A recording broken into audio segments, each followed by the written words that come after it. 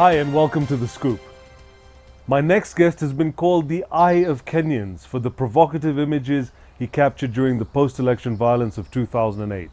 His ability to inject artistry into his work, together with his political activism, earned him many photojournalism awards around the world. The pictures that you shot in 2008 changed history in Kenya. There was a story that really made your name as well, globally. You were already a famous photographer in Kenya, but globally these pictures made your name.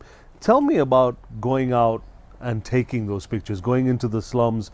When the violence started, I was in Mathare. We were waiting for the announcement of the elections, and when it was announced, there were many screams, and I don't know where the machetes came from, people being cut, and the police all over, and they were burning houses. And I thought, okay, I shot, went back to the newsroom and said, oh, yeah, these things happened, but they didn't take my photos seriously. I don't think they were published that night or the next day. Then kept on going for like 2 months.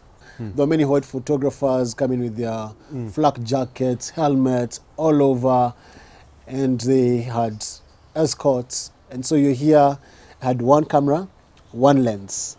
And so for me, it was first survival because I was black, Kenyan, ethnic. Right. That meant if I went to Mathare or Kibera, they would actually look at me and say, when Kabila Gani, what tribe are you? Yeah. So I'd actually come up with a fake tribe. It didn't really sink in at that time, the enormity of what was happening to Kenya? No, it wasn't that. I had a few nightmares, but there was so much to look forward to. And then I think a bit after Feb 28th, when they signed the peace accord, I got married 8 days later, on March 8th. But after the wedding, I realized I was messed up. As in, I was a spaced out guy. I used to have so much anger. I was very upset because I went back to my normal job as a photographer, and they would assign me to go and cover politicians.